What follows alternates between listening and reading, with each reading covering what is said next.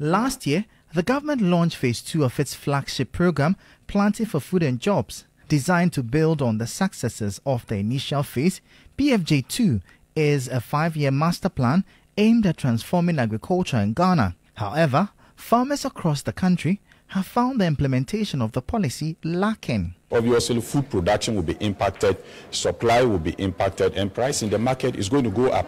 And like we indicated, if you look at the general inflation that we're talking about, around 25%, if you break this general inflation into the various components, food inflation is still around 40%. And if these inputs are not given to the farmers on time to be able to grow food, then we are likely to be heading to over 50% of food inflation from next year.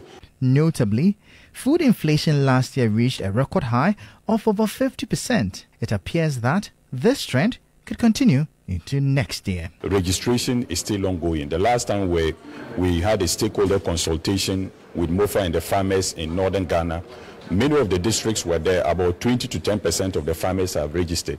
So if registration is still ongoing, when are we going to finish this registration before the inputs are given to the farmers? So it's a source of worry to us as farmers. The president of the Peasant Farmers Association of Ghana addressed the media on this issue during a stakeholder workshop on PFJ2.